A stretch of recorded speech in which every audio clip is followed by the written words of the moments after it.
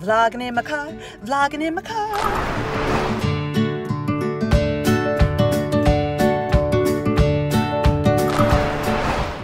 So the question is, why did you do it? Why did you start Derby to begin with? And I thought that would be a great topic for today.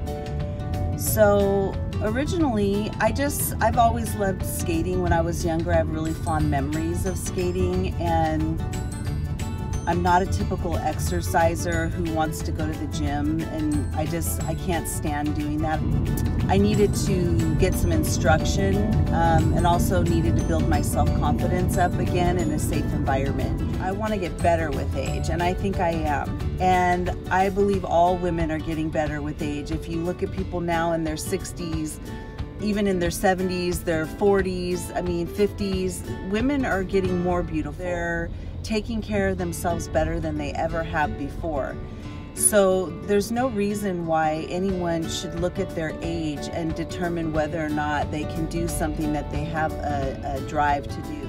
And usually what ends up happening is the comments of others prevents people from doing the thing that they set out to do, because it embeds in the psyche. I think it's important to be excellent, do something excellent in your own presence.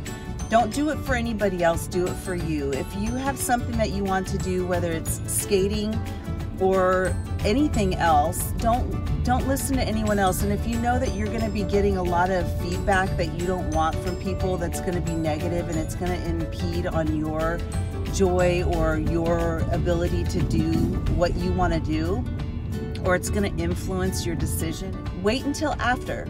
You don't have to post everything on social media in real time. Wait until after it's done. And then when you're older and you fall, you get hurt.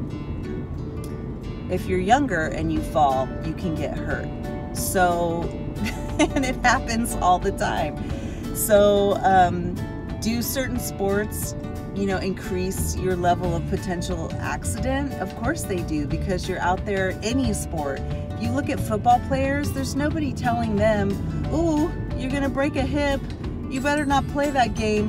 I mean, nobody does that. Someone came into me who was my age or older, a little bit older, I think. And he started up roller skating again. Okay, so he's on 4 wheels out on the street. I said, curious, has anybody told you that you're gonna break a hip or told you shouldn't do it at your age? And he looked at me and he's like, no. But for some reason, women are told that when they get older. So it's a cultural bias that I don't like. And I just think that women, be stellar in your own presence. Do what you want to do. If you feel like you're going to get flack from people, don't tell anybody until you're after. Just vlog it all and then share the experience after you're done. That's my advice.